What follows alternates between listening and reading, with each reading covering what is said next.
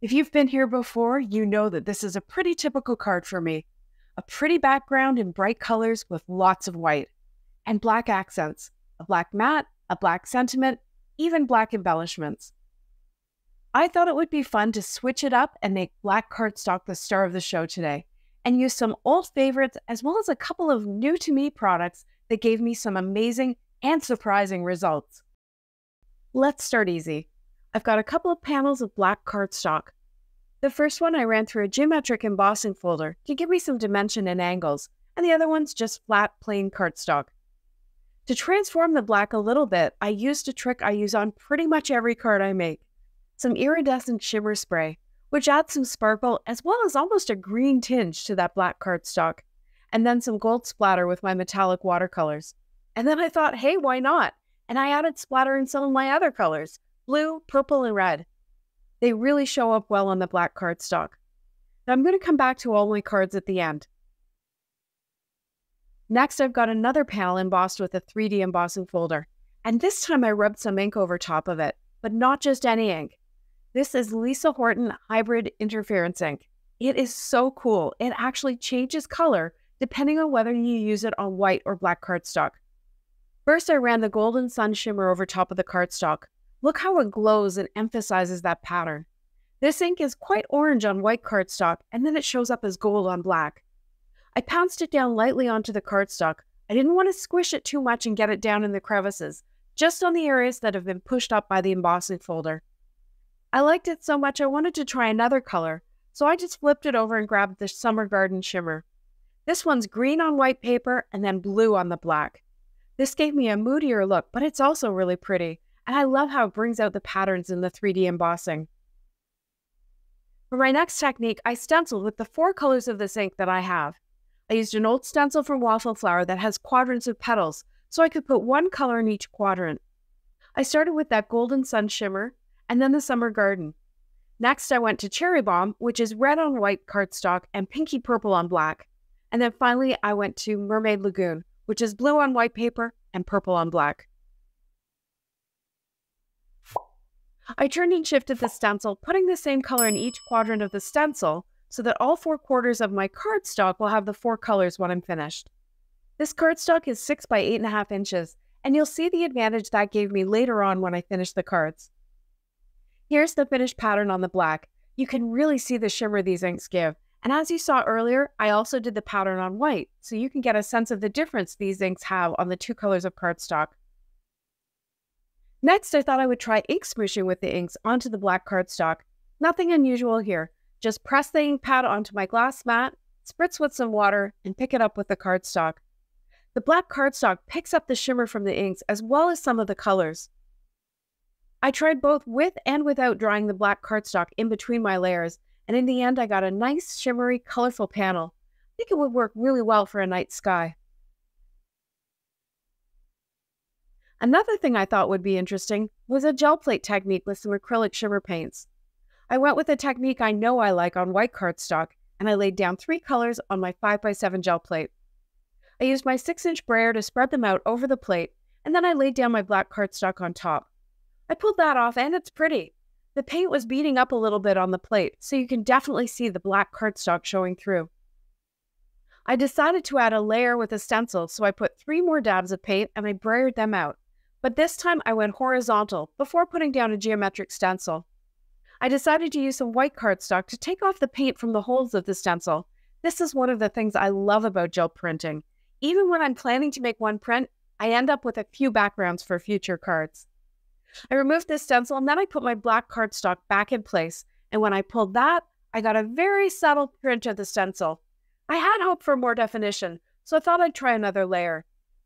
I rolled out the paint horizontally again, and I added the stencil, but this time I used my black cardstock to try and get that paint out of the holes of the stencil. Again, I'm getting some texture from the design, but I'm not loving this. I used my white cardstock to pull the rest of the paint off the gel plate, and that's more what I was looking for, but with my black cardstock. But this is a great background I can keep for future cards, plus I have my roll-off sheet, which has a great blend of my paint colors. Next, I went back to my metallic watercolors.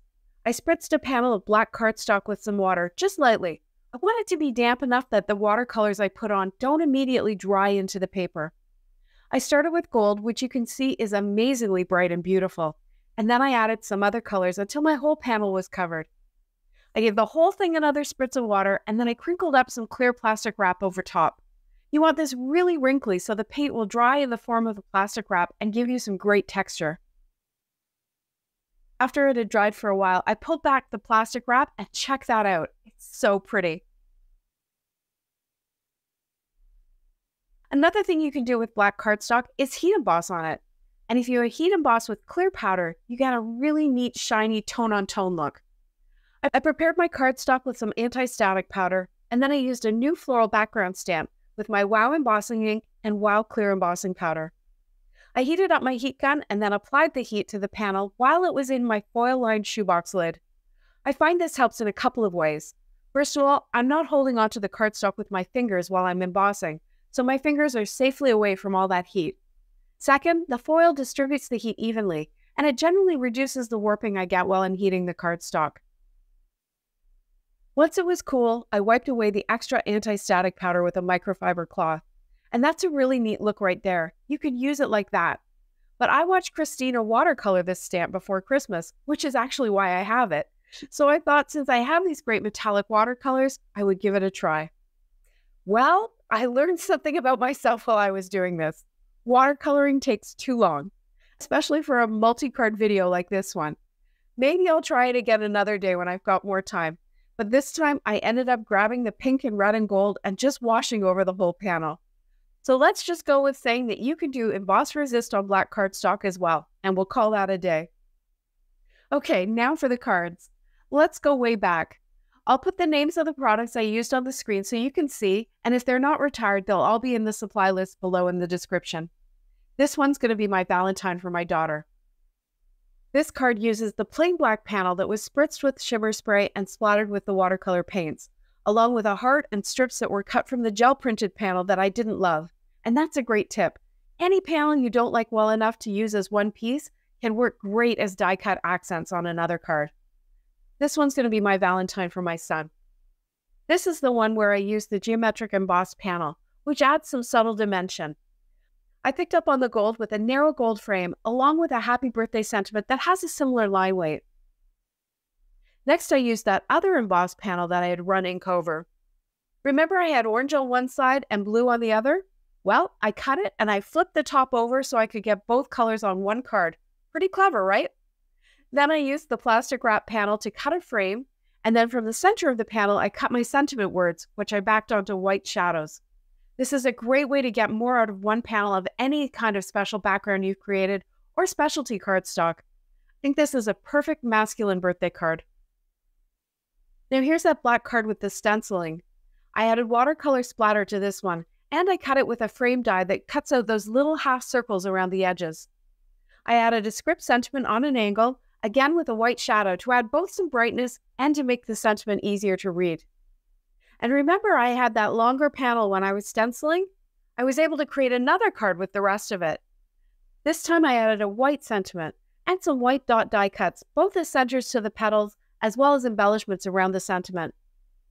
Next I used the ink smoosh panel. I tried so hard, but I just couldn't pick up the shimmer in the photos. It almost looks like black shimmery marble in real life. This time I used one of my favorite geometric dies. Well, actually I used several, since I went back and bought a few more to make creating a card like this go much faster.